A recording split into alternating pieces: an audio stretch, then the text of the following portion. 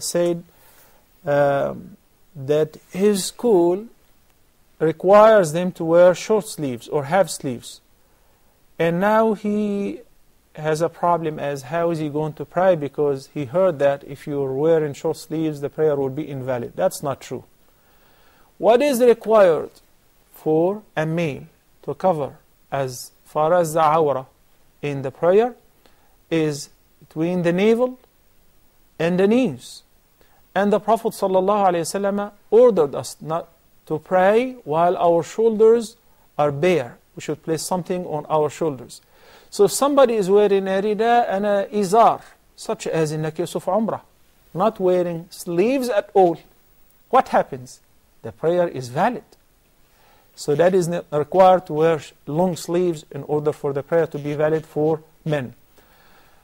Again, we really like to make a distinction between what's religious and what's cultural, especially when it comes to the ibadat.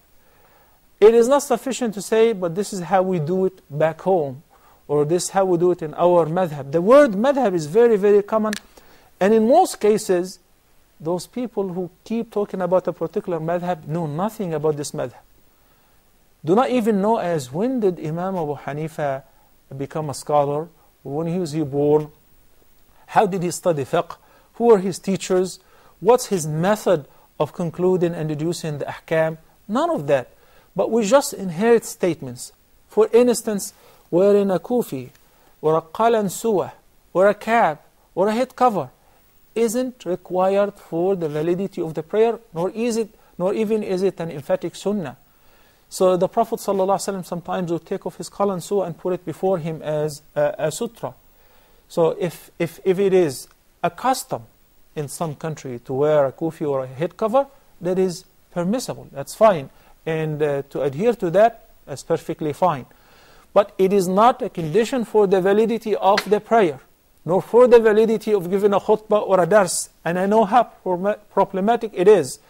It gets when a speaker from the Middle East or a speaker from reverts happens to give a lecture and he's not wearing a kufi. Some people would doubt his iman. That is not true. Wearing a kufi is not a condition nor a prerequisite for the validity of the prayer. Wallahu ta'ala al-alam. So you can still pray while wearing short sleeves, Hamza, and you can assure your colleagues at the school as well.